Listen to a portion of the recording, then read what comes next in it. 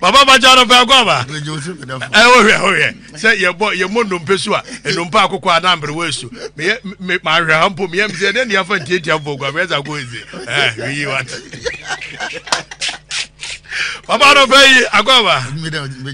Where dear Amoako, I know you're unusual. International Basana, Senka, yeah, Manishan, breaking news. Breaking news. And yeah, from him, say, my chat you for now. A tear for Joso. Tap will be no being tap will be not, yan tua and Nura, a Juman Serpesi, to us for ya know more, Nura, ya can't yamayeno. A bomb time who say, I deal with Nana, ya nipa be a shada, ya J, Sicadia, comma, a ya, or Katechi, or G, I know the Awasan is no, because we are so the coy now on Fanco. Nana man for a yard. And now I'm so impressed. Into no, ya Damasi. Damasina, you see, you perceive banana in a bomb pie now. You almost send it 10 city. 10 city. 10 city. When I can send the to us, would you for a bit in any 11,000.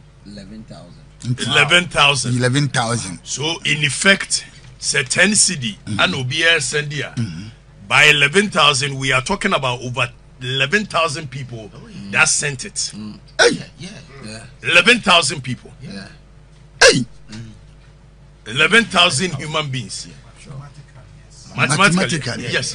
Sure. Because 10,000 per person. And then that's 11. Can you imagine? If you said Yamayan, so prophetic. Serious. 11,000 wonder. And then 11. 9/11. Okay. Can you imagine? This is serious. It's so prophetic. Both there are two odd numbers, both physically and spiritually. Wow. Too serious. Too serious. And 9/11 see wonder 23 years per penny. And the nipa 3,000 anyway. Yeah, the call Bible man see 9. Nyame judge man nipa 3,000 anyway. Now, do you know? Say the first you playing a structure tower no near friend flight 11. Flight 11. Oh. And you can't hate it. Flight 11. Wow. New York City is the 11th state of the United States of America. It's the 11th state. Yeah. Wow. So even the enemy sat down and calculated in order to hit the target. Evil calculation. So when Papa says New York City is the 11th state of the United States, what it means is that America America states on its own. Oh yeah. Anna a baby do ye said ye war Ghana, Nigeria, Cote d'Ivoire near there. Anna one day woman sorry no say yeah amalgamate Yankee Kamum. Oh yeah. Na woman draw wobi. Na we one in the Pennsylvania. And in Finfi Kakrania, then no more yes. If you eat or you die, if you say well one is one can it is Marco Senator, Ube entering San Francisco, we are one in Hispanic countries and so America. So the 11th state joining here and in New York. And in New York. And now you can the New York City. Who can the New York City are 11 letters. The New York City, that's true. That's the name. And now America or more military base. Who can the Pentagon 11 letters. Wow. Country or more ordinary Afghanistan could have 11 letters. Okay. Wow. Can you imagine? And the leader of the group, Ramsey Yusuf, 11 letters. Do you know what the Ramsey Yusuf and the far flight 11 at the Haiti, the twin. I was you okay, twin tower no who were changing so represent 11. 1 1. There's one here and there's one there. And they break it down. Number 11, and Okosunsuma is a number for destruction. That is one of the worst number. I would go 23 years ago. You been 9/11. And says Yauko Okogogo number 9/11. 9/11. The me patch no. And no I started a quantity by and say ye jiji says kai just 10 cities ye dia akoma enipa ye papa wonder ye nam ye maame no mu a wo mo nsa entimi nso ade mu a ye yi wo ma free nipam wanda me say ya den ye yi wo ma free nipam edu wo ma kwotena baabi now they may have nti odufo na 11 dey na kan Papa, it talks about attacks. It says that September 11, 2001, commonly referred to as 9/11, was a tragic day in modern history. What? On that morning, a series of coordinated terrorist attacks were carried out in the United States. Can you imagine? Resulting in loss of thousands of innocent lives. You hear me? Attacks. Okay. And 9/11 no, abe historically the day of attack. Until the day you must also play defensive. Okay. So even Uber, it gives you that the first flight was American Airlines Flight 11. Hallelujah. Wow. Was the first flight. Wow. And ni otinam lidium di boom on Ramsey receive. Dino so 11. But of nti ene ye da e was so gane je okra nkwa. I'm telling you. You see, edu baby ya Bible says send ye bomb pen kra ya na yin na mum na ma ya opinion. Yeah, sunsum nyama bi wa nya forget. Are you serious? Now, na be say e de na nipa mienu no. Anyina bom say ye kwa ko submit. Yeah. On the 9th of September. On the 9th of September. That's what we Bawumia mama. Enti dia na confirm. So mu nyina happen we say me kwa e submit ye dia. Enye e so mo gitim se omo edi bawura yisi no. Se ne tie bia no until on the 9th December and results on be free yisi aba edi tie me di obemu. Nobody can decline. Okay. Okay. They have confirmed it.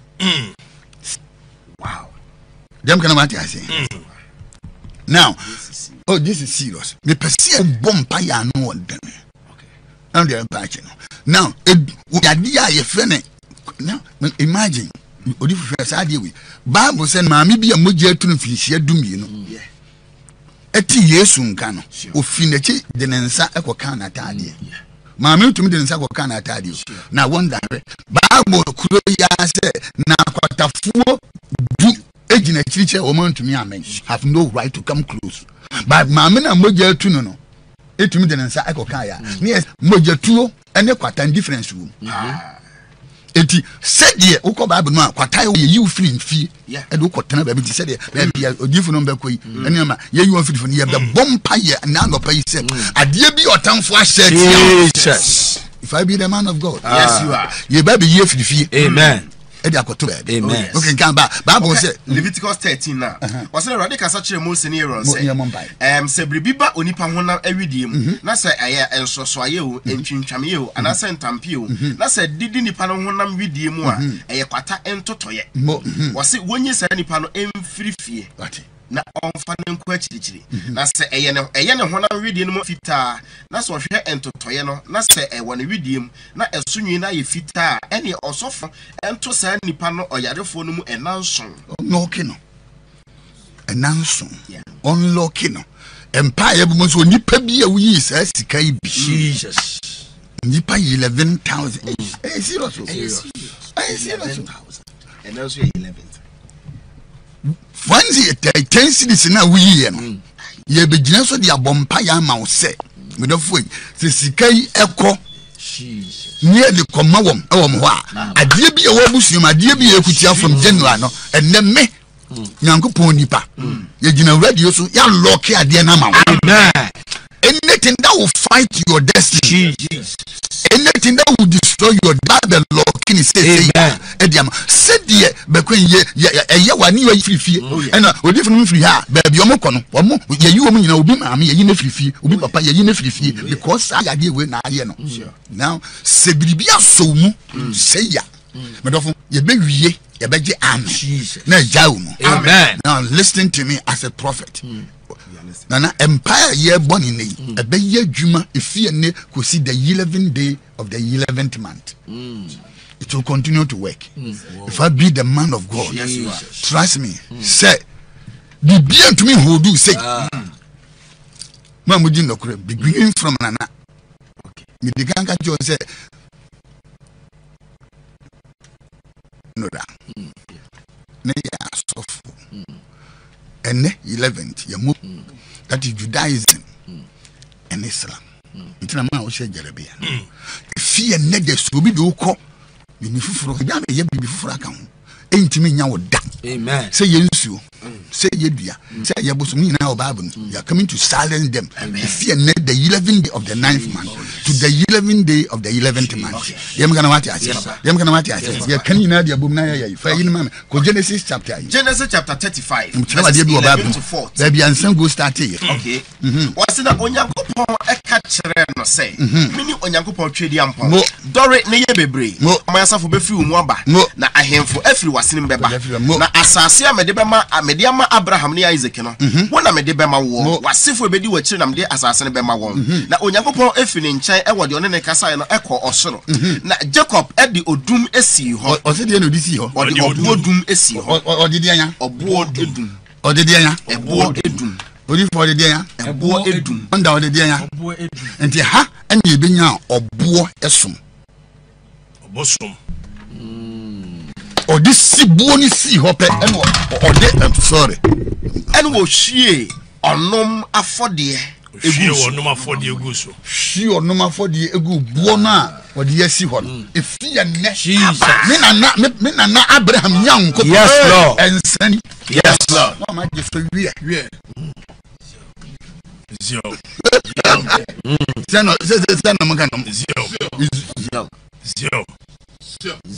so nyame be sra me ensani zio o me se wa sida me oh yes no dia asase o yama yes efia no obi bi obetina asase so ma me need no boni tinsu dia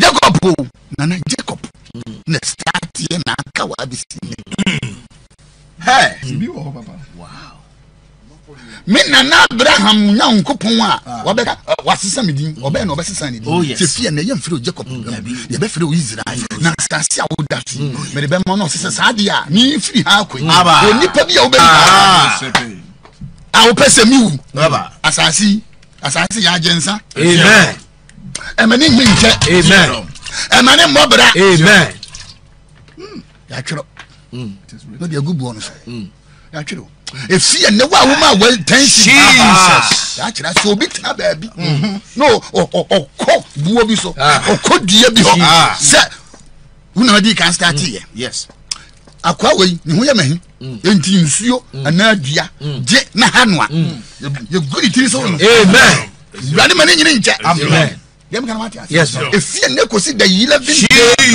of the 11th November onipa wi thanks adie bi e be study ya locking up amen ya locking up amen ya locking up amen ya locking up amen na mo ba owie ha se na owie ye no e na oduso owie no de oil the top no didn't know pay oh yes sir wo nya sofo a ensa no ena ensa Jacob hie no enye no kan oriko osa keka dia no ode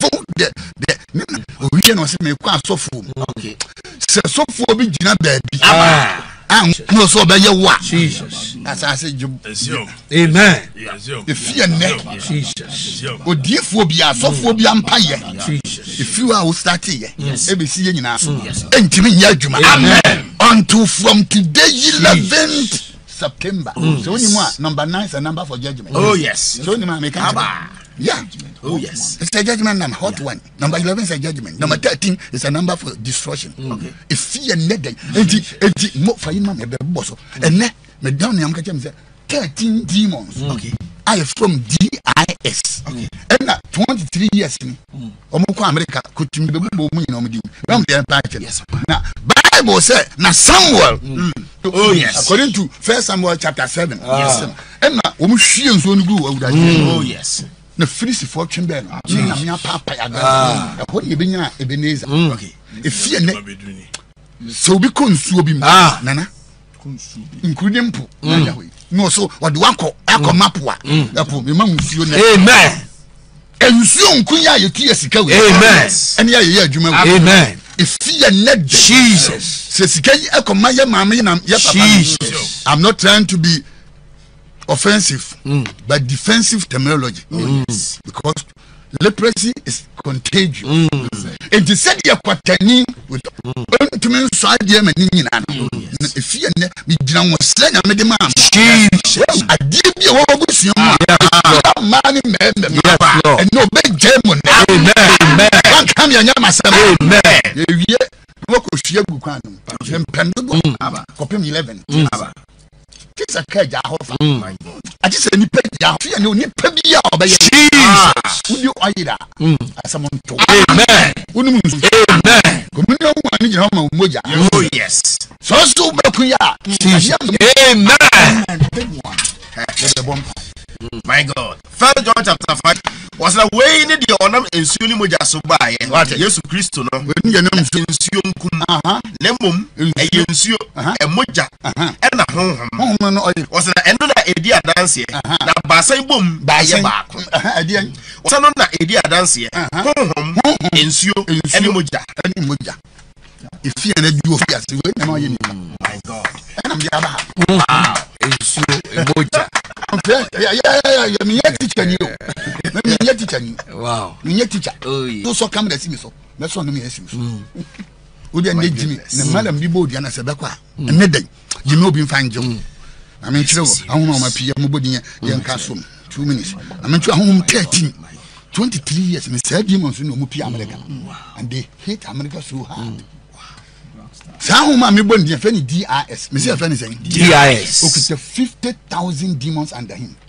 And 23 years he released 13 to attack America and destroy the entire superpower. Wow. DIS. Wow. You kind the friendly disgrace. Okay. That day 23 years ago, America was there in disgrace with all their sophisticated. They told me, you know, from disrespect. Okay. America was disrespected. You told me answer if any distress. So we see but to na nipa ma building. You hand the art it is. The told me answer discouraged. The people became so discouraged in their system. The team. Wow. You told me answer a disagreement. Okay. When a year, I'm gonna what now the entire system became disabled. That's true. Yeah. The spirit of DIS. Yeah, the tools who say will be disabled. So if fear never will share 13 demons. You chat to disease. If fear never Jesus. Now can you imagine she may endorse. If you cannot the cockwan, you be a candidate about you. I just will be a numunsu. Then you know monsieur da. I just say moja new. Yes sir. Na communion wine ebe work it. Amen. Mo. You want me answer? Yeah, you try. Yeah, you try. Amen. Amen. Now can you me yanko 2 minutes. Cause fear na dey. Fear na dey. When Yesu Christo di. Awurade. Ahoma. Osoni pa se. Ahoma. Osoni pa ni. Ahoma. Osoni pa. Ahoma. Oguni pa ni. Ahoma. Wamani pa mo. Ahoma. Wamani pa nkwa. Ahoma. Odi yade be. Ahoma. Wo ya adwuma. So me nso. Na usika.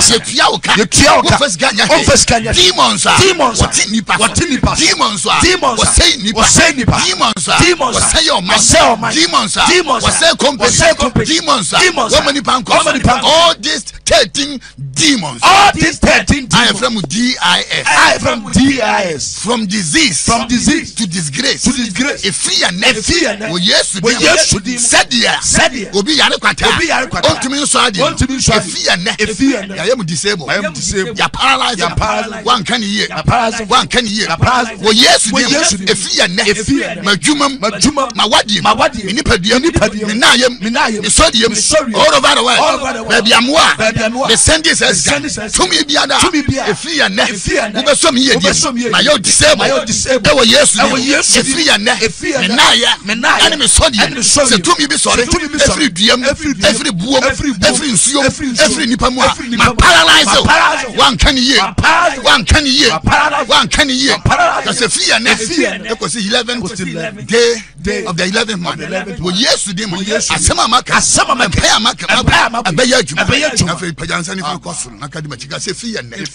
Bible said, Joshua man and Joshua man, a Virginia, a fear, was 11th November. I give you a man against me, must stop, it will be, must stop, it will be, I give you a man and some, a man who so, I will see, must stop, I give you a man who every market, every nipem, every power Daniel, back to the sender, of the academy in your catwalk, say yes, Peter. I'm going to go in the 10th hour. Already, Bible said, no, only people are smart powerful. The 11th hour, Yetiaka, and a statue, if fear never to the 11th November, Abusian, when Yamishira, Minamedica, fear, I control my 11th hour. I will never find myself in the 11th hour disappointment.